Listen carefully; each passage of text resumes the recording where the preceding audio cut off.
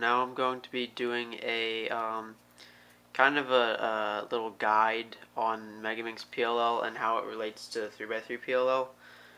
Not really that extensive, just showing some cases that are similar or the same on Megaminx as on 3x3.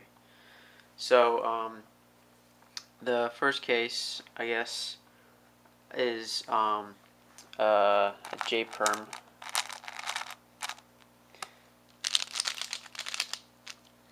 So this is a JPerm on a 3x3, obviously.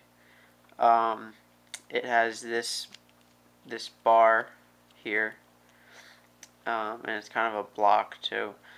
And on Megaminx, it looks like this. There are two block bar things, one in the front, one in the back, and it's the same algorithm. It's just the RUF prime one, and that solves that on 3x3. And for the Megaminx one, you have to make sure that one block is in the front and one is in the back left, and then you just do the same algorithm. That's a U2 AUF. I messed up on that. So the next one is the other JPerm. So this is it on a 3x3. Same thing, just mirrored. And here it is on a Megaminx. Same thing but mirrored. And you can really use any of these JPerms on this. You can use any on the other one too. It's just you have to. I don't know all of the AUFs and stuff for every JPerm, so you'll kind of have to figure that out on your own if you have your own alg that you like. It should work on Megaminx as long as it's like RUL moveset. But this is the one I use. I put it on the table, and then I do this.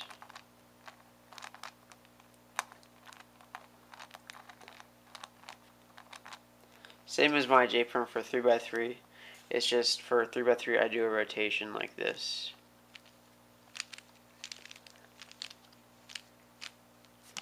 So yeah. So now, T-perm.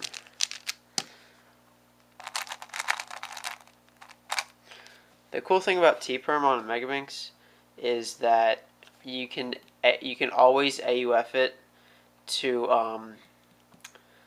the same case. So like for JPerm, there are two distinct cases, just like on 3x3, but you'll see with the YPerm it's different. But there's only one. If you AUF correctly, there's only one T-perm on the Megaminx. So T-perm, everybody knows T-perm pretty much. This algorithm. It's the same on Megaminx. You just, well, this is what it looks like. There are four bars, bars. Two of them are facing each other, well, both sets are facing each other. I recognize it by solving two of the edges, and so that the bars look like this. And if there's one unsolved corner that doesn't match any of the edges around it, if that's in the front, then I can do the T-perm. If it's not, it looks like this. And if it's in the back, then just do a U2 and a rotation, and it's the right way. So T-perm.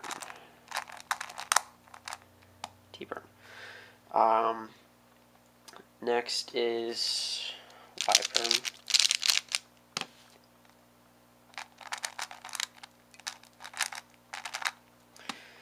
So for YPerm, this is what it looks like on a 3x3.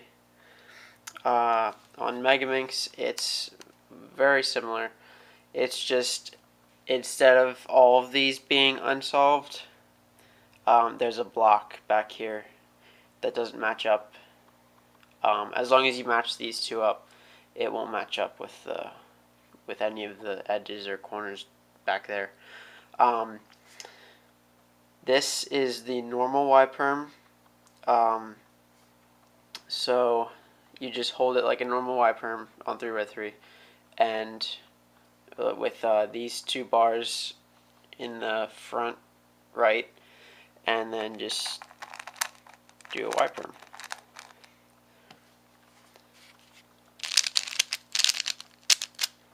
But there's another Y-perm.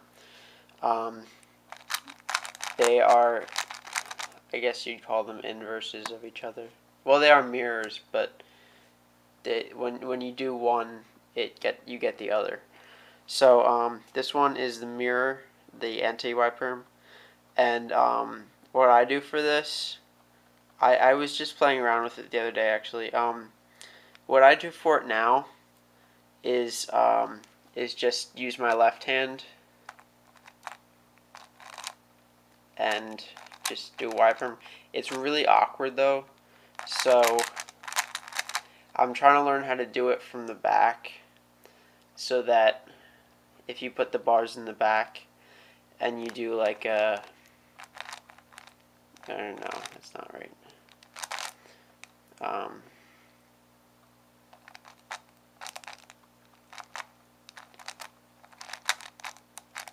Yeah, that's awkward too. But I mean, it's better to know the case and it be kind of awkward at first, and then make it a little smoother.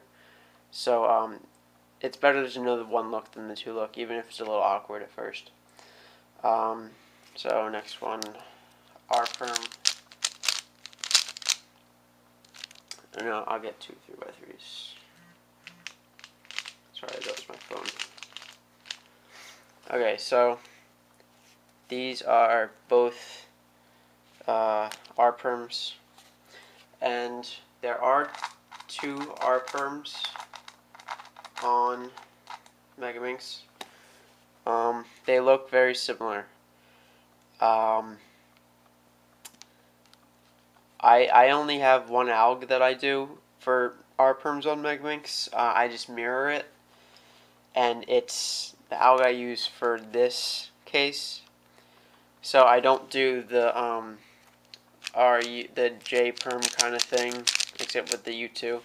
I do the R prime U2, R U2, and the F stuff, and I do that one for Megaminx. So so actually, I set this up kind of wrong, but this is what This is what one of them looks like. So it looks like kind of like a T perm on 3x3, except this isn't like the opposite of this, even though there really is no opposite on Megaminx. But if I recognize it, like if this edge goes back here, which it does, I do the left-handed version, the anti-R-perm, which is it's kind of hard to do. It's kind of weird to do U2s because they have to be a certain direction, because if you do it the other direction, it's a completely different move. So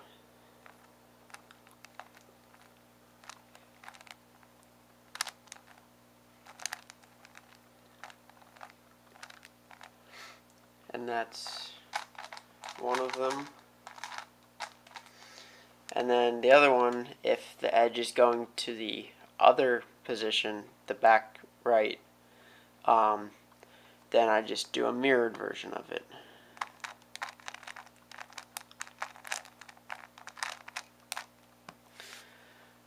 Okay, so I think that's it. Yeah, I can't think of any more. There are U-perms, but they're completely different algorithms. They're actually kind of like one-handed Z-perms, the RU Z-perms. But they're a little, they're actually in my EPLL tutorial that I did for last season. But yeah, that's it. Thanks for watching. Bye.